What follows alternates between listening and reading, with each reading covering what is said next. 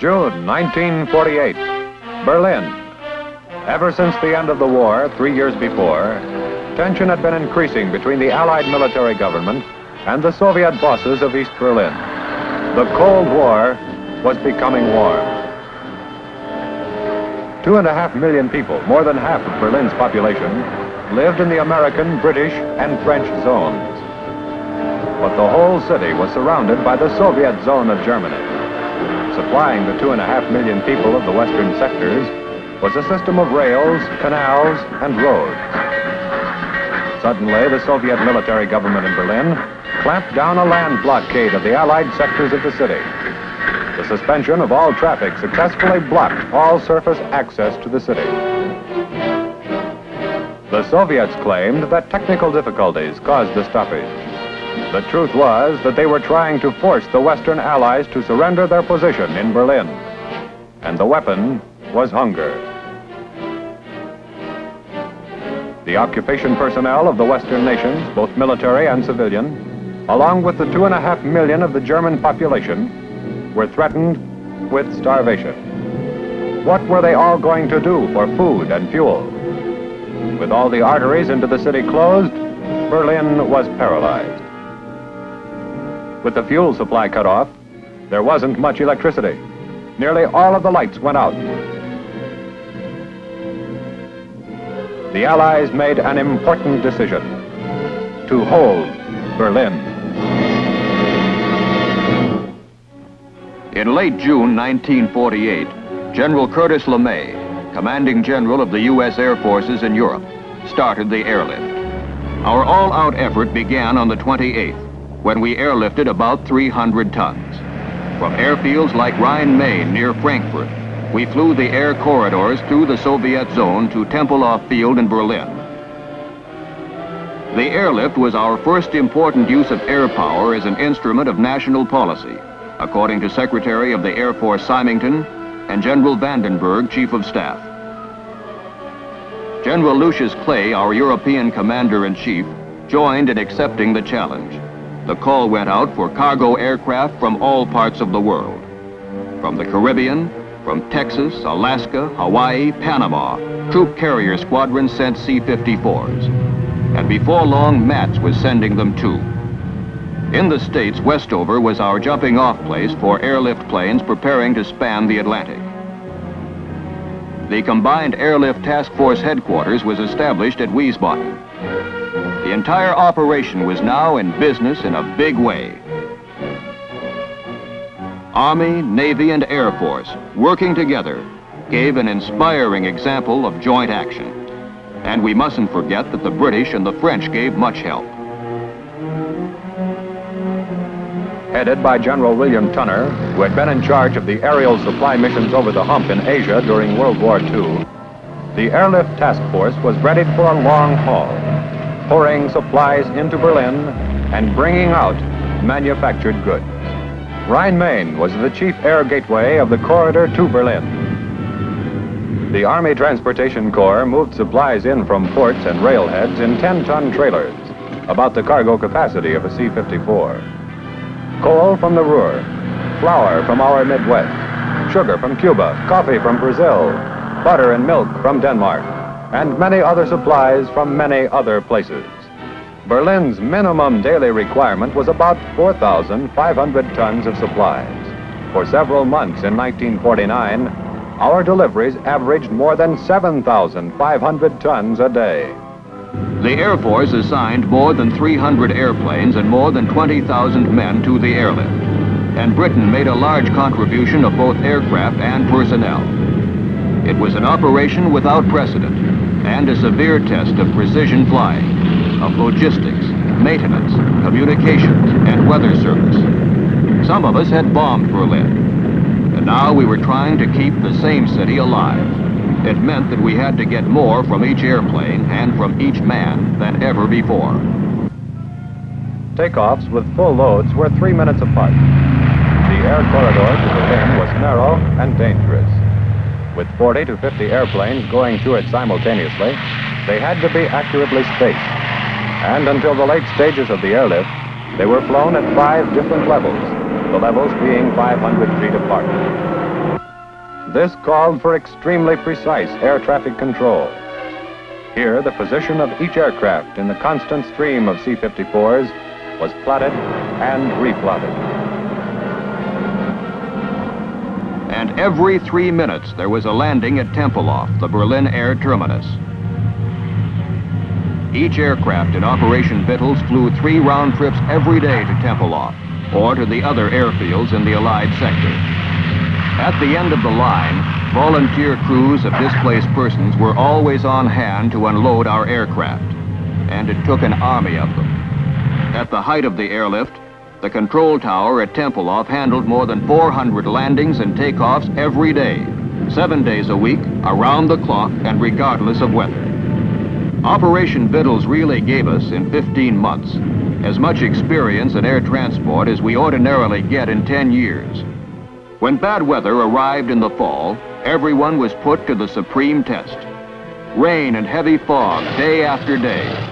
The communists expected the airlift would be broken, but it wasn't. We kept right on. Army Airways communication system operated a network that fed information to ground control approach at Tempelhof. Rotating GCA antennae tied air and ground together. GCA operators, at radar scopes 24 hours a day, talked us down at the rate of a landing every 3 minutes. Baker George 2, this is the final controller. Remain on receive for the remainder of this transmission. Maintain your present elevation and continue vector 315. You're almost at the glide path. Begin your rate of descent at 500 feet per minute.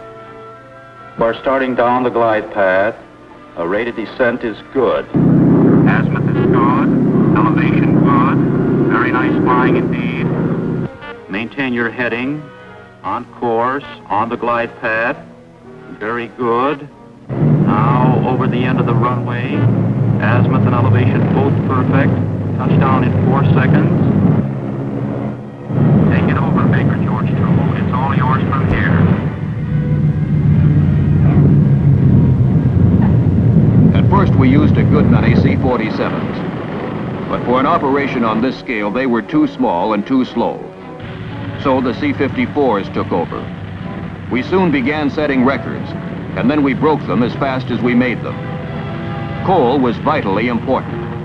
We had to fly it in if there was going to be any heat or light or power in West Berlin. The coal came from the Ruhr and was sacked in war surplus duffel bags. We saw to it that every pound was put to good use.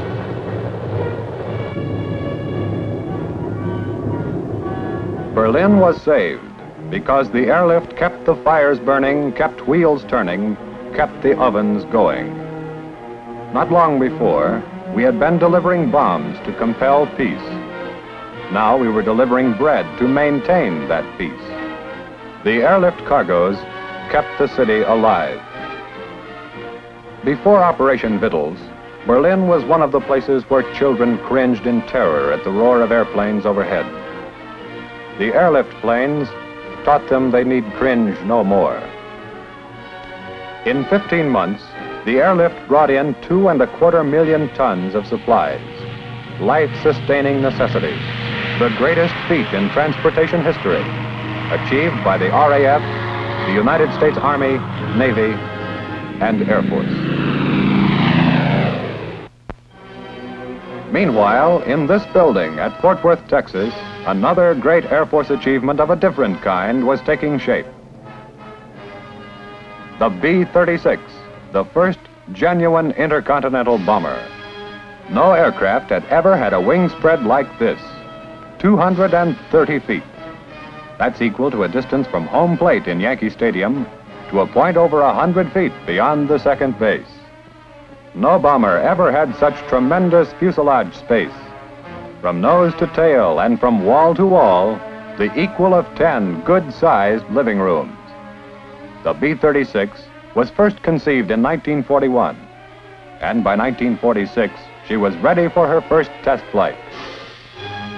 Big, wasn't she? Her main function was to carry bombs. but she went up well armed with 8 gun turrets, each mounting 2 20mm cannon that could fire explosive shells as well as armor-piercing projectiles. That was more and better armament than any other bomber ever had. Being one of the most complicated engines of war ever built, the B-36 needed a crew of 16 specialists.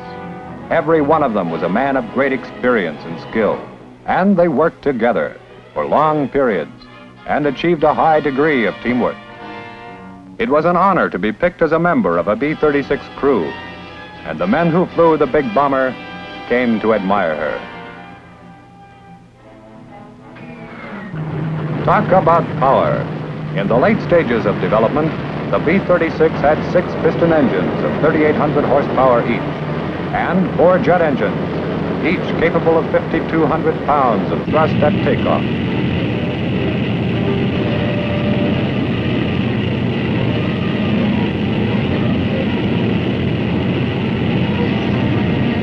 The big bomber had a much greater carrying capacity than any other aircraft so far produced. There was room in the 4 big bomb bays for 100 500-pound bombs, or when tremendously big ones were needed, the cargo could be 2 bombs, each weighing 21 tons.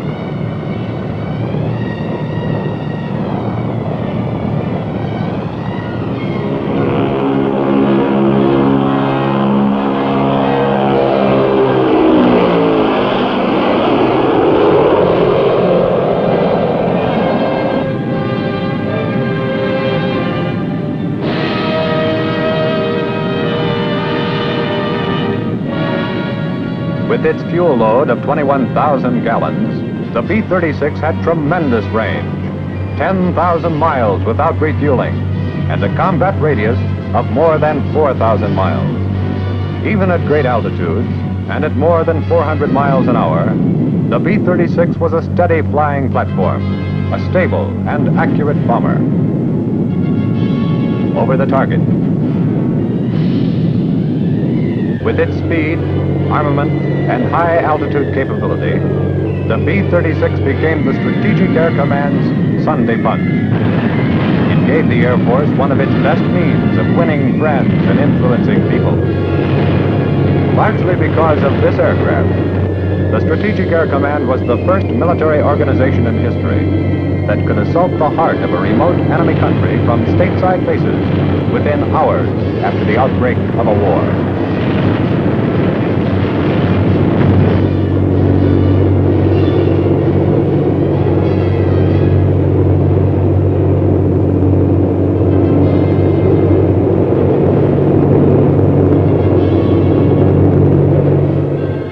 The B-36 proved to be a great airplane, and there was no question as to where it belonged. Right where it was, in the United States Air Force.